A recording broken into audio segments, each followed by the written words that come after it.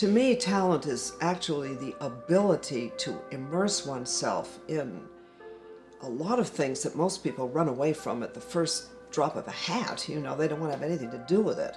Believe in yourself.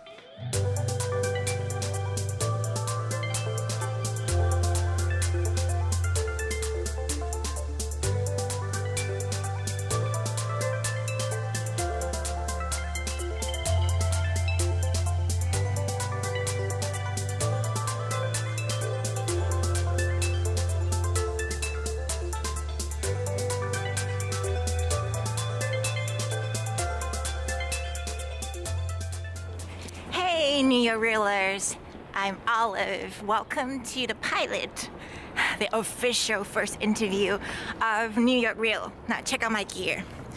This is London Reel, a London Reel hoodie from Brian Rose of the London Reel. Thank you so much for encouraging me to start my own New York Reel. It was a joke in the beginning. I told Brian, hey look, this is Olive. I'm from New York. Check out my New York Reel. And Brian's reply was like, hey, why don't you start New York Reel? He said, send me a pilot, interview someone. No excuses. I'm gonna present to you my first guest. She was my first mentor, my acting coach, my voice teacher, and her name is Caroline Thomas. This is New York Reel. I'm Olive. Today my guest is Caroline Thomas, who is the founder and director of Total Theater Lab. You have been teaching acting for over 20 years. You have a special method of the integrated acting process. Right. And you graduated from the Royal Academy of Dramatic Art in London. And then you returned to New York City and has produced and directed dozens of readings and showcase productions, often with combined cast of students and professional actors. And currently writing a book.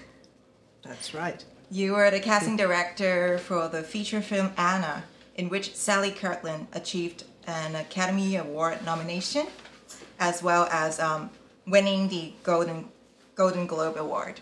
That's right. And you have some really successful students who went on appearing in big films and on TV, including Zoe Saldana from Avatar, James Gandolfini from Sopranos, Laura Prepon from Orange is the New Black and That 70s Show, and David Duchovny from, of course, The X-Files. Right. Welcome to New York Reel. You're my you. first guest. Thank you. Thank you. I'm very honored. And Caroline, you're also my first mentor. And you have helped me so much in acting and in speech.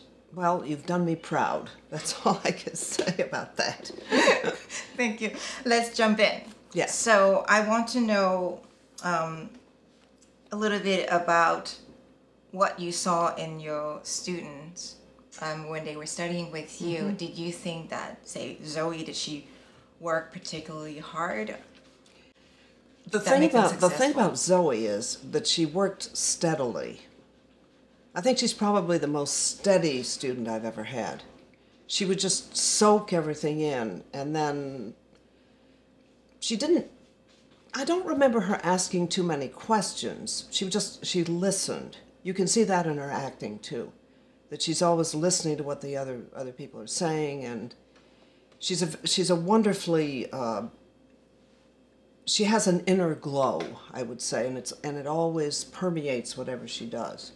She always had that, and she just worked steadily. She was already working when I met her. Mm-hmm. I met her through another student, Susan May Pratt, yes. Who did some interesting work. Center Stage.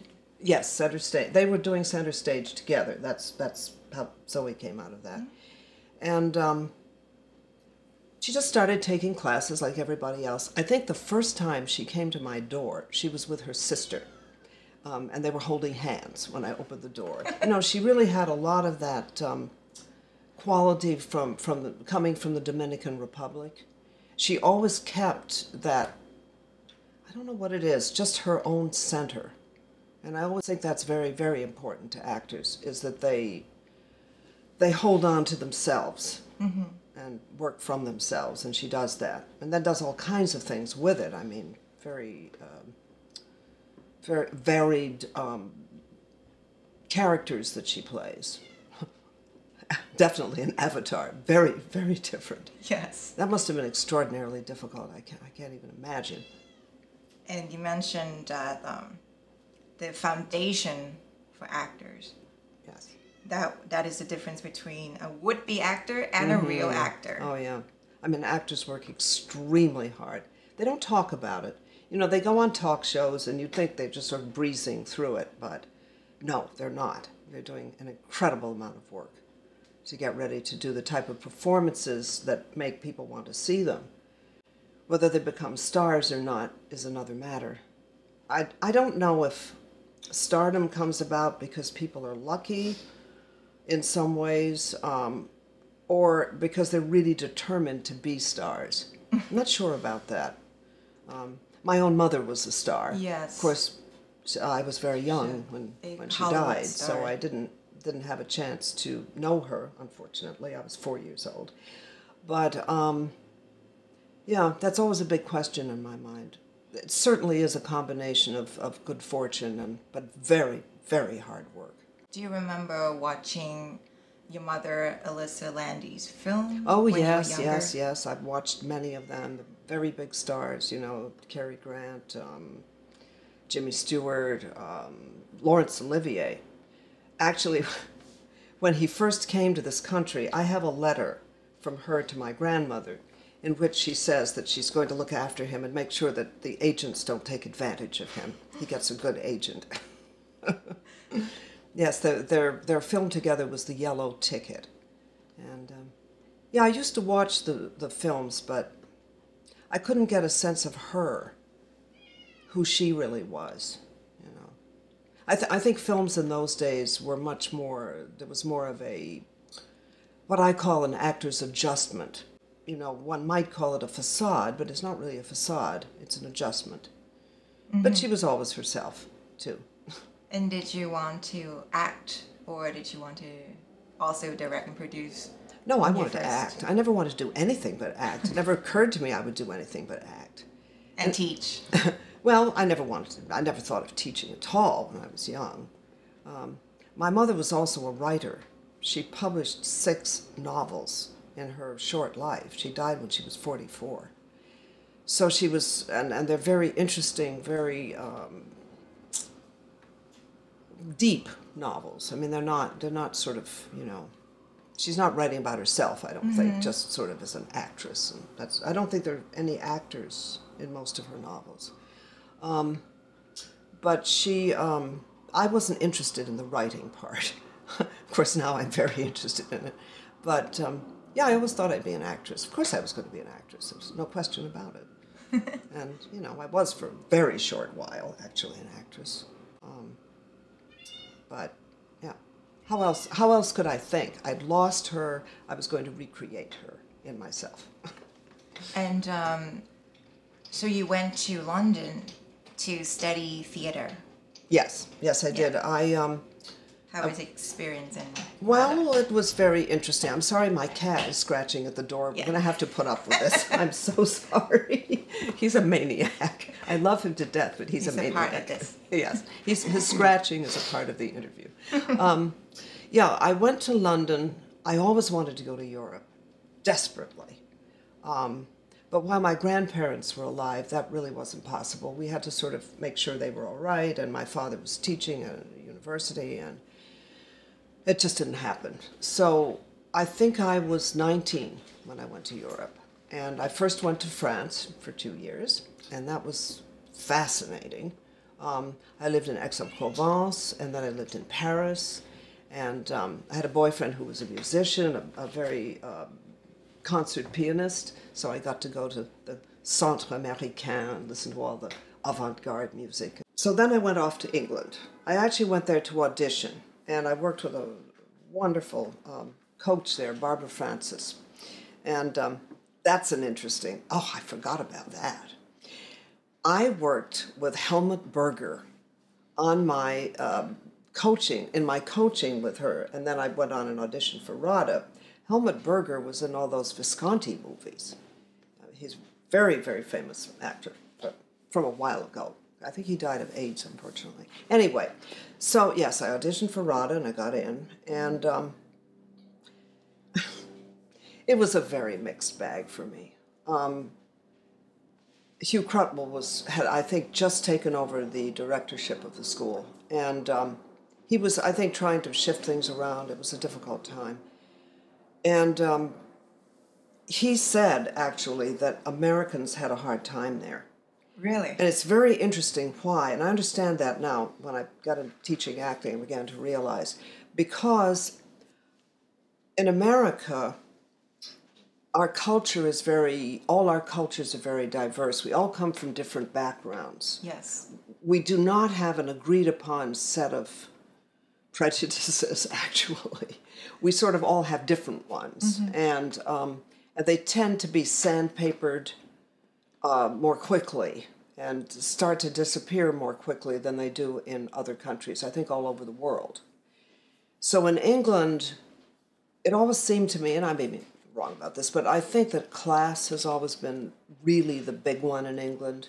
There isn't the kind of prejudice, racial prejudice that we have here more of. It's just a different approach to life, the ordering of life. So when Americans go to a school like RADA, which was very, very traditional in those days, we were very confused because we really needed to do method work because we could only center in ourselves. We could not center in the ideas of the collective group. How many of your classmates are American? There were two boys, two young men, and one Canadian woman. They did okay. They were all right. I got very confused because, unfortunately, I'm like a mole. I burrow and burrow and burrow into things, and then I crawl very slowly through them. I'm not fast. I don't pick up things quickly. And I remember in my first test, as they were called, at RADA, I was playing Olga in The Three Sisters. I got hung up on, she uses these, she's a teacher, and she has exercise books. I really got hung up on what those exercise books looked like, because I was used to blue ones, you know, from Barnard, and I wondered what color they were, what, you know, the Russian writing, all of that, and I just got lost. And I was terrible. I was a terrible student. I didn't understand anything. I had a very hard time there, and I was very, very cast down about it, I think.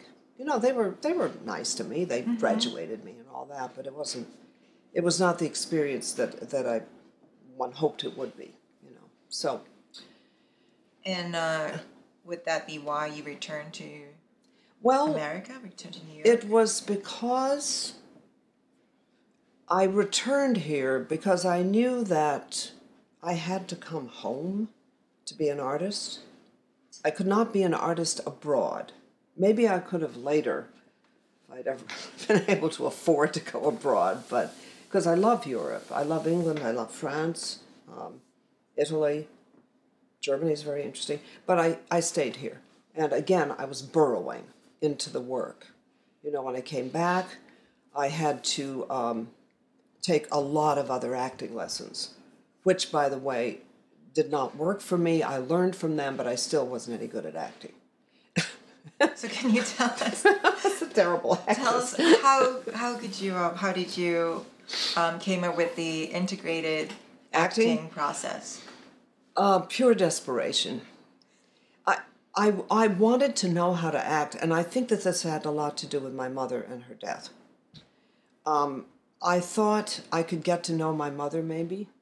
My whole objective in life, I think, has been to somehow reconnect, because she was so famous, and that whole side of my family is it's very complicated, and it's a whole different world. She was Austrian and German in her background, and I just wanted to know about her. And I think deep, deep inside me, you know, and I am an artist, I'm not an actress. I hope I'm a writer, really. and a teacher. And I think if you're teaching art, it's probably a good idea to understand what you're doing. In some ways, more than the people that practice it, you have to have more of an intellectual grasp. And I'm not an intellectual, but I'm sort of intellectual about my art because I think it's a part of it. So I did some, different plays and different things here, and maybe we'll talk about those later or something. But I started out with the Meisner work when I came back. I studied with Mordecai Lawner from the Neighborhood Playhouse. Yes. Wonderful, wonderful teacher. He just died recently, sadly. But and again, I was a very dutiful student. I met my husband there, actually.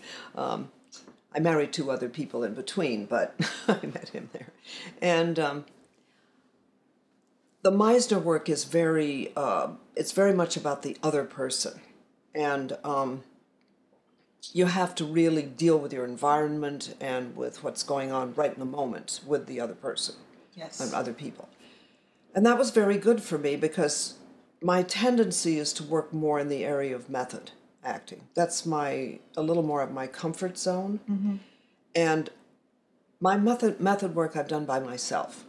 And I have sandpapered the edges of method work. I've made some very specific changes that I think perhaps fit acting students today. They're more calibrated to work with people in our society now. And also I've been teaching people from all over the world, like yourself. And so in America now we have to really take in, people from all over the world. I mean, Asia, Europe, South America, a lot of people, the islands, everywhere. So I would do a lot of work lying on the floor, actually, by myself, doing vocal exercises, physical exercises. Then I began to get involved in the Grotowski work. I started through, actually a man named Jacques Schwat, who was Jerzy Grotowski from Poland, the great Polish director. Jacques was his interpreter, because he used to speak, he was Polish, but he spoke French. So Jacques would translate into English. And then I met Andre Gregory through Jacques, and he was a tremendous influence on me too. And then I started to work with my body and my voice. I'm not very physically inclined with my acting. I exercise every day, and I have for many years, but it's always an effort. I don't do it easily. And I think it's extremely important for actors to get into their bodies and their voices. I mean, a voice is a part of the body, too. And to connect. Right. So I did a lot of that. And I remember watching Grotowski's interview, and he mentioned total. Like, of course, it's the translation of it, a total theater. Right. And I always wonder if that has to do with that has to do with the name. Of course. Name. It sounds very pretentious because my little tiny deal calling, but it's a totality of what an actor has to deal with, in their own life and then also in what's around them. So, so that became very much part of my work. And then also Stella Adler work, actions, subtext, doing a lot of research on the character, all of that kind of thing, became very, very much part of my toolkit, I guess you would call it. Yeah, I've been trying to think about names for the book, and the integrated acting process. It sounds so, sort of intellectual and fusty and all of that. So my other title so far is the Stick It All Together acting book. I love it. So I thought I would get away, from this very, very kind of pretentious intellectual stuff. It's like, what? And then you immediately want to start reading. Right, exactly. I would use that as a subtitle. So it's pretentious to begin with and then very not pretentious. And I know you have a blog called Outing the Actor. Yes, I do. And my blog is actually the basis. Well, I'll use it in the book. I don't know how much of it I will actually end up on the page, but it helped me to organize my thoughts and to have to really put them down. And you know something? My blog is the best thing for getting students, because the people that find me through my blog actually know what I do. And what I do is not for everyone by any means. So you have to be committed and ready to be open to... Yes, I mean, commitment is definitely part of it, but the other thing is you have to be able to. People talk about talent, and I don't think that I have a conventional idea of what talent is. To me, talent is actually the ability to immerse oneself in a lot of things that most people run away from at the first drop of a hat. They don't want to have anything to do with it.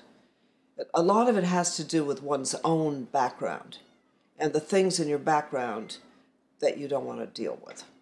And you have to... why is that? Well, because this is my belief. It's an odd idea, but this is what I believe. That during your very early years, up to the age of about 5 or so, and this has been borne out through my students too. I've definitely seen this in almost everyone that I've worked with seriously. Before you actually use language very well, a child is not able to screen. You can't sort of push away a lot of things. So in that period, you become aware of what you have to deal with. And at that point, your objective in life is formed. You know that you want to, depending on whatever the situation is, if your parents are going to get a divorce or have some kind of terrible problem, it's already starting. Wow. And a small child sees that. Obviously, if a parent dies, this is huge, because you're always going to seek that parent, whether you know it or not. I mean, for years of my life, I never really felt much about my mother. One of the reasons I did all of this was so I could feel about her, because I didn't. I actually felt that my mother had left me. That's what I actually believed, that she had just taken off, even though I knew she died. I guess I thought that I was too much and she died because I was taking too much energy away from her or something. I don't know, but it wasn't conscious.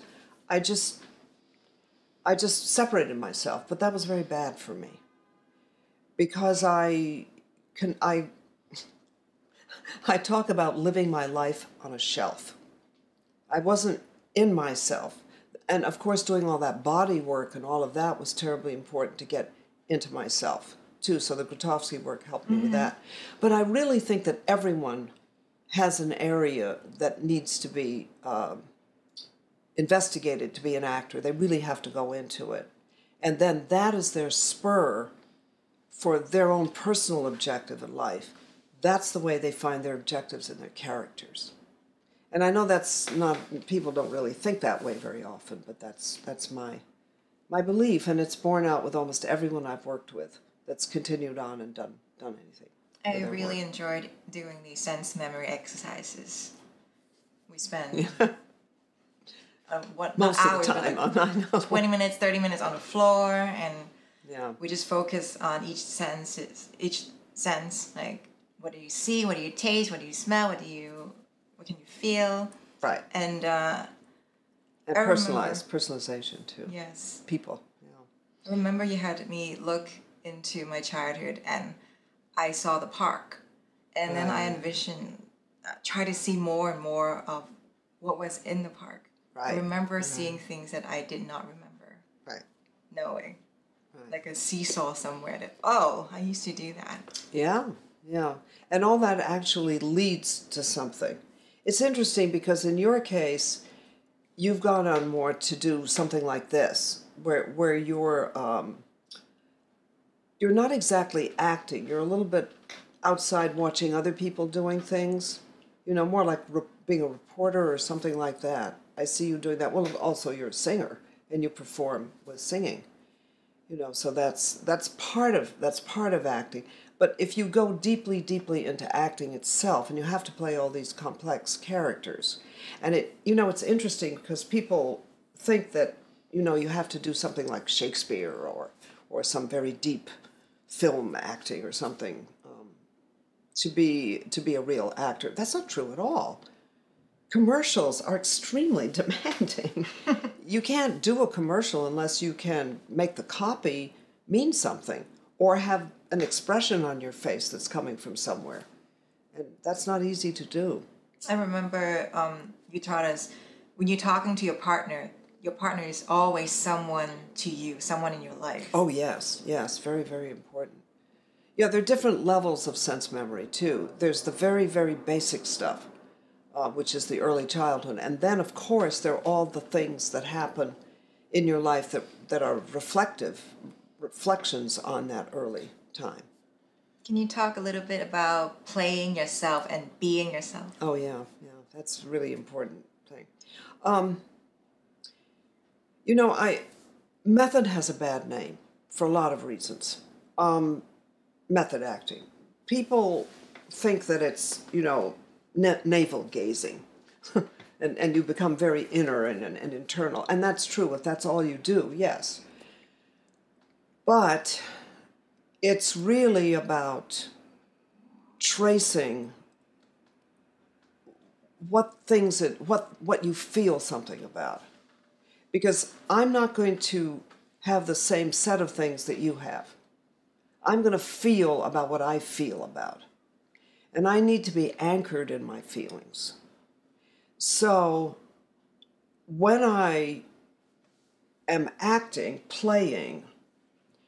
I'm playing myself only in the sense that, let's say that I have to play someone who absolutely hates her mother. How am I going to do that? I can't. My mother died. I don't know anything about it. Only because I realized how much I loved my mother, eventually through these exercises, could I then figure out where hate would come from, because hate comes from love for actors. It's when something that you love turns on you. And then I can understand, if I know how much I missed my mother. This is very complicated, I know. Probably not too many people are interested in it, but this is true in life, too. Yes. It's not just for actors. This is for everybody. Of course. I ended up telling my grandmother almost every day that I hated her, and then telling her how much I loved her. My grandmother was stoic. She was wonderful. She was extremely patient. She did not enable me, and I think the world of her now that I've done all this.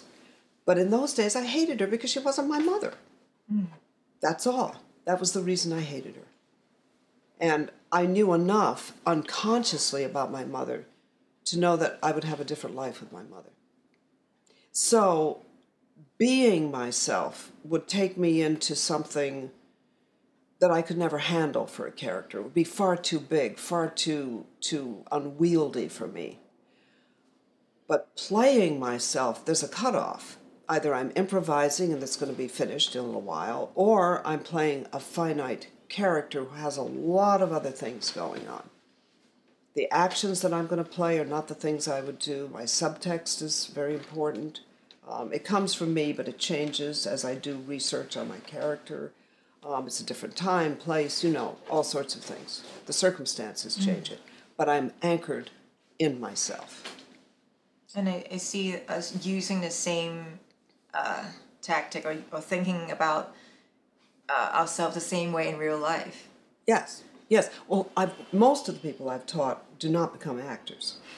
And I think that that's true of many acting classes. Very, very few people in this world are actors. Many people want to act, and it's fine for them to get the technique and to learn about it because it will help them. I think it's one of the most freeing and opening, disciplines that you can, like dance or art or anything. I agree. The first class I had with you, I was in tears. I was crying. Really? I've Because- forgotten that. Yeah, that was a speech class. Right. Because, like, we were so busy, I didn't even take a moment to look inside myself. Right. Like, it's all of a sudden today, this hour is about me, about what's in here, what's in here. Right. You know, I was just working with someone yesterday teaching voice and speech, which I don't do much anymore, but I love to teach it. This woman had been studying acting with me and couldn't stand it. She couldn't do it. It was too upsetting and overwhelming. So she came back to me to do voice and speech. Oh. And it was very emotional for her, but she's been studying singing. And it was something that was very much something that she could do right now. And she was very happy about doing that. Because she wants to change her accent a little bit, and she wants to be able to free her voice and get it out.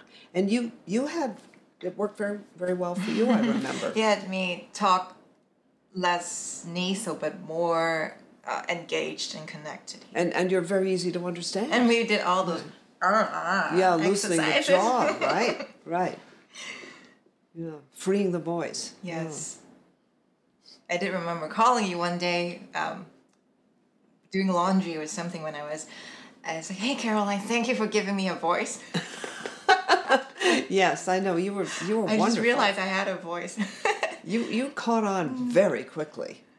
You were really fast. You came in the third class and your voice was already out there. Because you did the work. that was it. Yeah, to be self-aware. Yeah.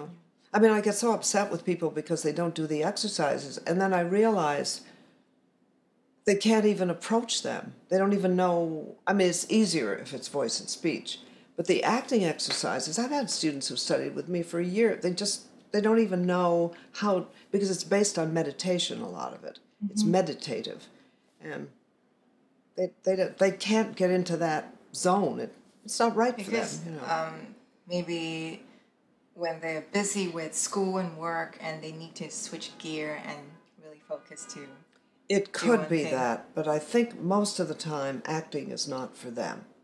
Because if acting was something they wanted to do, they can do it around almost anything. They really want to do it, and this work that I do is right for them. I mean, I'm sure there are other ways of doing it. It's just my way. My way. And you have a young student, Devin. Yes, Devin Druid. Oh, yes, just about to appear in a wonderful film by Joachim Trier called There Will Be Bombs. He is the absolutely total star of this show, but it's very interesting because you can't find him in the publicity because Gabriel Byrne is in it, Isabelle Huppert, and Jesse Eisenberg. So, of course, in the advanced publicity, they're the ones that are going to be. But this boy carries the film. And I think he's the poster on the poster. So. And how long has he studied with you? He studied with me, let me think, it started about 2 years ago. And let's see, the first project was the thing that Frances McDormand just did. What's that called? Written down here. Sorry about this forgetting names. It's the cancer medication. Oh, where did I write that down? I'll include it. Oh, Olive Kittredge. Olive Kittredge. Oh, yes. That's what it was. Yeah. That was the first thing that I worked on, and a couple of other projects that he auditioned for, and then this incredible one came along, and he did an audition for it. This is a case in point of some of the things I'm talking about. When he did his first audition, he'd already done it, and then he came in and he worked on it with me, and he was a little bit disconnected from the material. He was very good, but it wasn't quite right. And I asked him a question, which of course I can't divulge, but I asked him a question about his life. And I have never seen this in my life. There was a total transformation. It was as if something like this had happened to his face. Just suddenly everything changed. And then he did the scene again, and it was perfect. Because he was able to grasp, he's young, he's only 16, and he was able to grasp everything at once. I mean, I think he's really a genius. He's going to be a great, great actor. So. And then he got the part. So that was nice. You know, and occasionally I coach him. I see him. His mother, you know, brings him here from, they live in Virginia. His brother's a wonderful actor, too. Aiden Fisk, he's really, really good, too. I think they're both, that's one of the reasons it works so well, is that both of the boys are really good actors, and they don't compete with each other. They just, and their mother's just wonderful with them. So you have younger students, older students, I do. all walks of life. All walks of life, every part of the world. Like sometimes when I watch Laura Prepon, Right. And even James Gandolfini, I could see that there are moments in their faces. I was like, that's a Caroline moment. I know what they're doing something inside. Yeah, Laura I worked with for a couple of years, and I was her first acting teacher. And she was modeling all the time. It was that period when, the grunge period, and it was so funny because she was only 15 and 16, and she would appear, you know, with a black eye or something, her hair all messed up, and some outfit. It was very funny, looking, you know, like 25, at least. And she started very young. Yeah, she did. And again, you know, it was a family thing, because her mother would take her around, and all her sisters would be there, and I worked with her brother afterwards too, you know, when she went to Hollywood. But she had a great deal of freshness about her. She was very inquisitive, extremely intelligent. She'd already been living in Italy modeling. I think her sister went over with her. And she had a really strong connection with herself. She was really young. And, you know, I could just see that she would do something. She went on a lot of auditions, and then this thing, it was called Tumbleweed something or other. What turned into that 70s show had a very fun, I still have the script here. Her audition. Yeah, and I remember that day she auditioned for that, and she auditioned for a film that I was very interested in. I was trying to push her towards the film, and she was really interested in this Tumbleweed, whatever.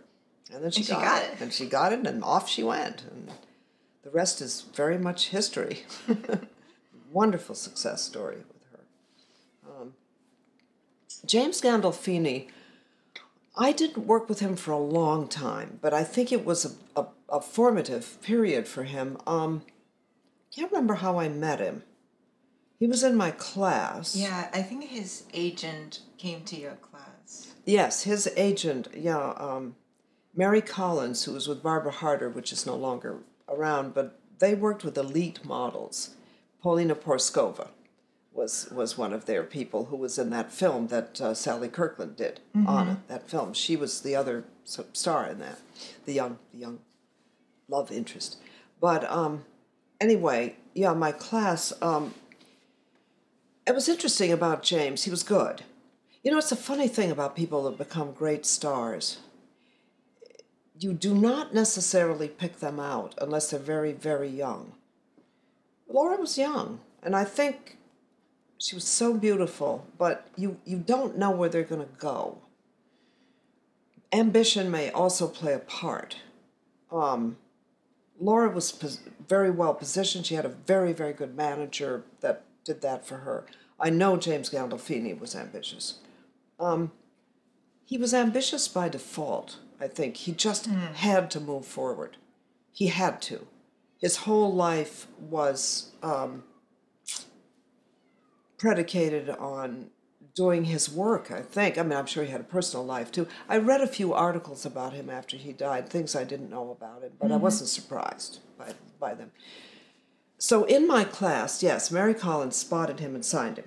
And then, at that point, nobody knew anything about him at all. He was absolutely nowhere. I mean, he didn't even have an agent.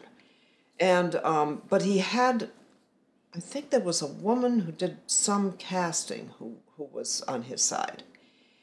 And Mary submitted him for A Streetcar Named Desire, the one that Alec Baldwin and Jessica Lange did. And he went up for a part of one of the card players, but he auditioned with the part of Mitch, which he eventually played.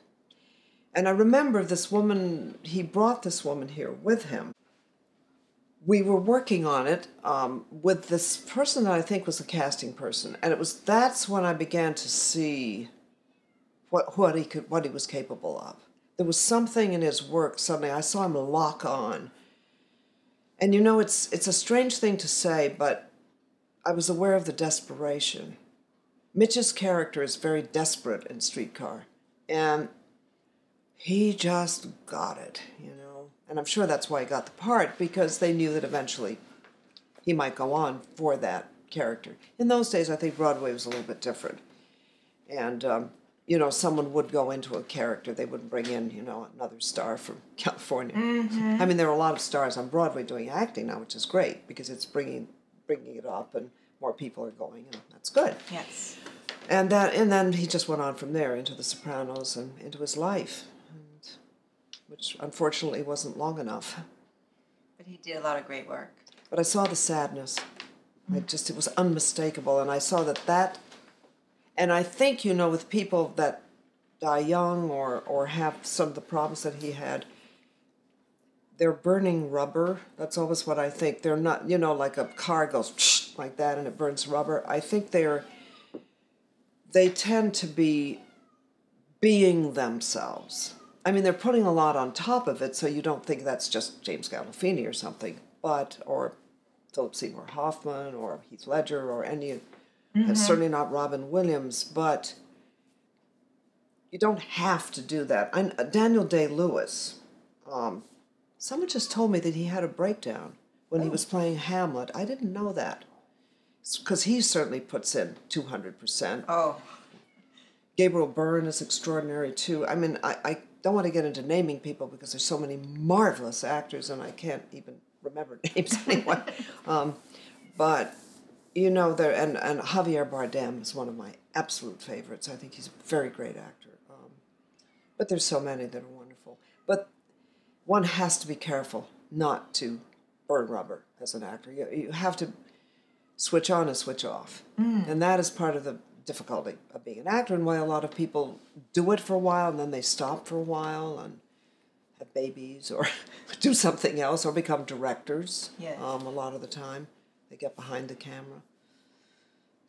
So what are your favorite theaters or plays to see? Places. I like new work.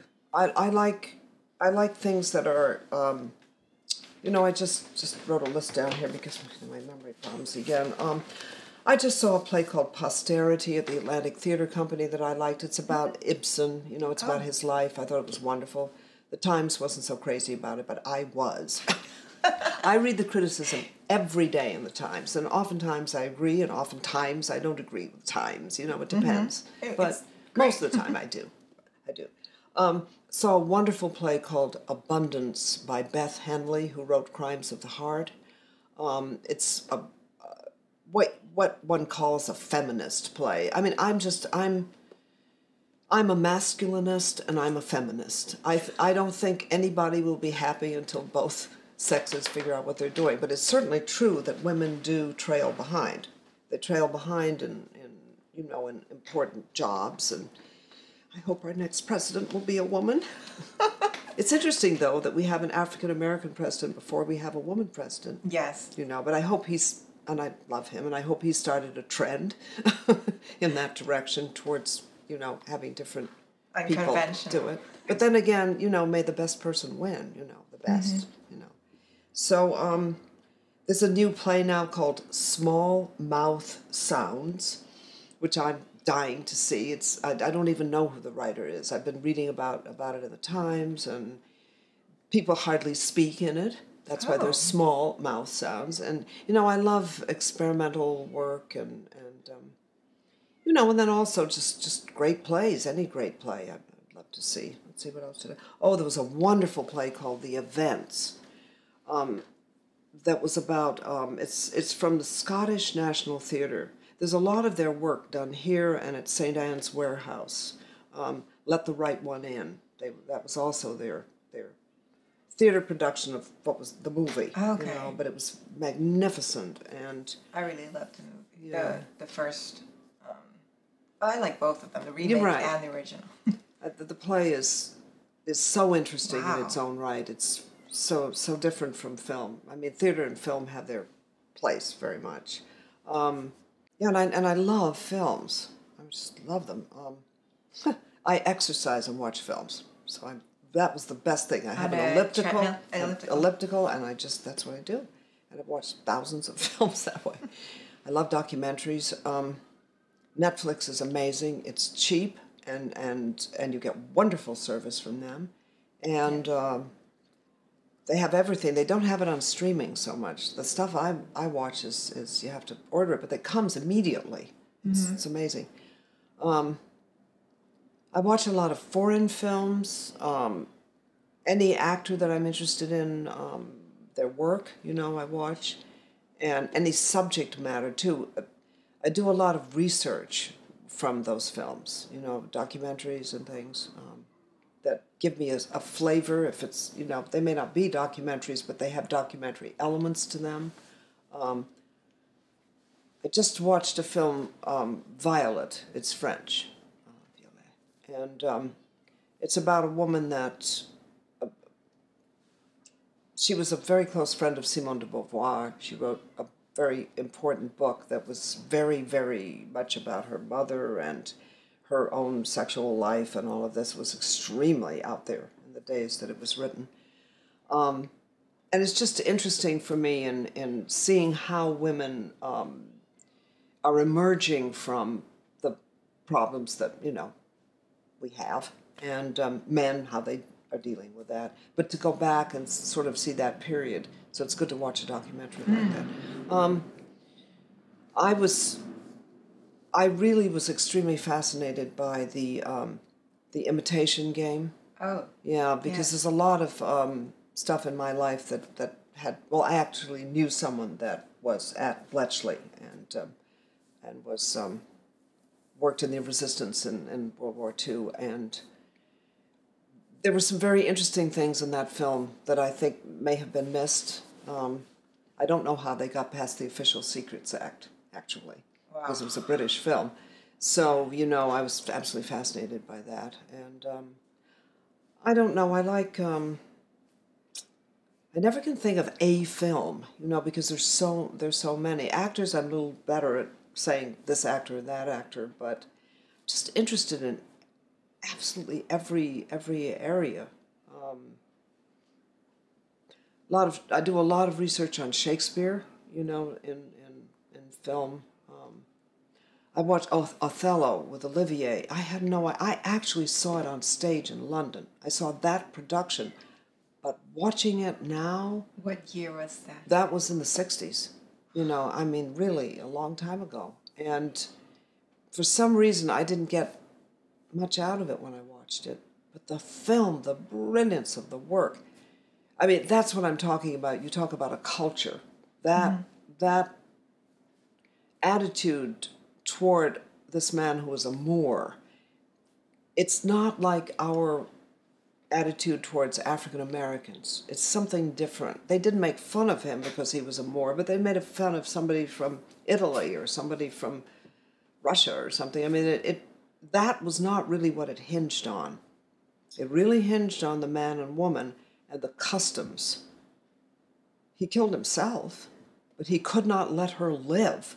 And think about what's going on in the world today. So, if I'm teaching someone that has to deal with the problem of Israeli versus Muslim or whatever, watching something like that is very informative. I really, really encourage anyone, but actors very much to watch old things. Old things. Listen to old people like me and watch old films. So you mentioned documentaries, and you have been oh, yes. I am actually, writer. yes, I have been being shot in a documentary. It has to do with my mother's family. Oh, it's a big story. And this writer, Nellie Allard, A-L-A-R-D, you can look her up on the internet. She has a best-selling book on bestseller list in France. It's called Moment d'un couple, and it means a time in the life of a couple. I don't think we have a phrase in English. I don't know what they're going to call it. It's coming out in English very soon. And it's an extraordinary roman à clé. It's about an incident that happened with the Minister of Culture. I'm sure there's some truth there somewhere. But anyway, Nellie was an actress. She actually studied engineering first. Then she went to the Conservatoire de Paris, got her degree from there.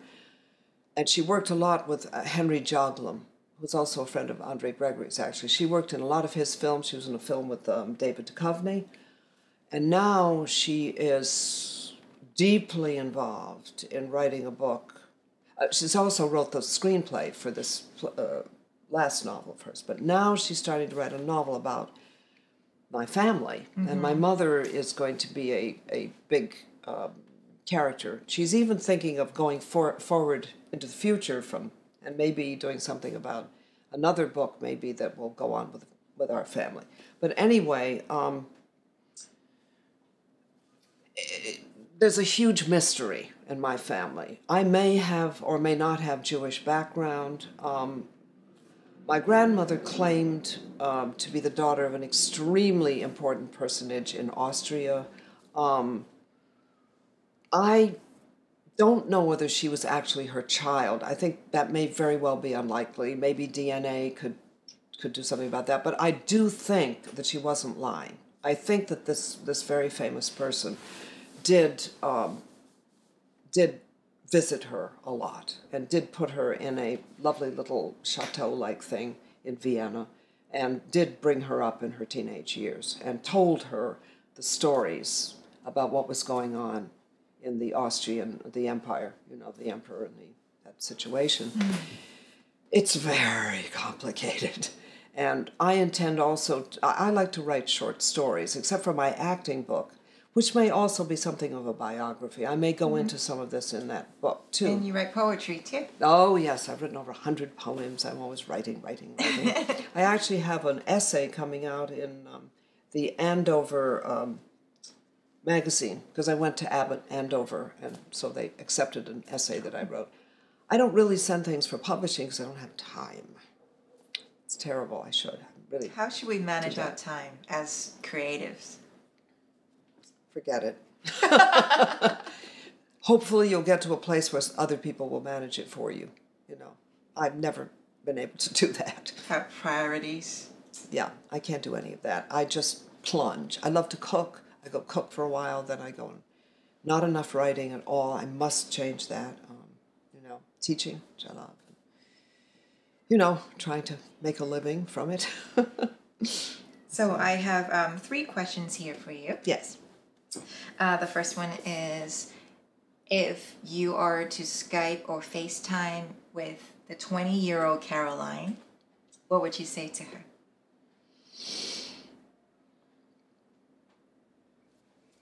Sorry, this is emotional for me. And I say this to everyone, believe in yourself. That's it. Believe in yourself. If you believe in something, you'll do it. It is the truth. It is the truth.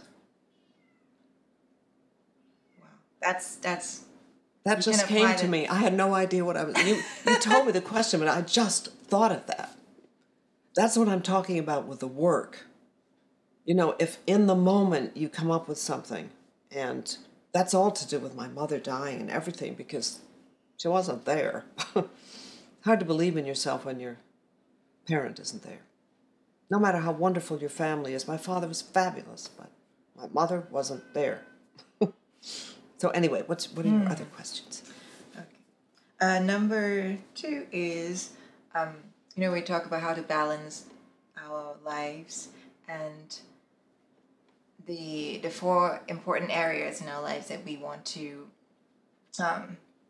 do great things in, according to Ty Lopez, who is also my internet mentor. Right. Is health, wealth, love, and happiness. What do you have any advice on any of them? Don't leave out any of them, because I've left out wealth. And that's very bad to do. And it really, really screws things up. So don't leave out any of them. What are they again? Health. Health is extremely important. Exercise. Exercise, exercise, exercise. And watch Netflix. Huh? Yes, and watch Netflix while you're doing it. And then there's love. Of course, love. Everything's about love. Yeah, nobody told us about how to love, but we have to. You have to learn. Each person learns. You learn by fighting with people that you love. That's how you learn about love, I think. And what's the other one? And happiness in general. Well, yes. Be happy enough to continue on doing what you want to do. Don't get so unhappy that you can't. I mean, that's not possible for people, and then they don't. And I never think that one should judge them. And certainly as an actor, you can't, because you're going to play them. You know, if somebody's an alcoholic, hopefully they can go into recovery. But if they can't, they can't. So billing them for that is not. But have empathy. Have empathy, right. But yes, happiness is important. You have to have enough so you keep going. Okay. And have good friends like you. Oh.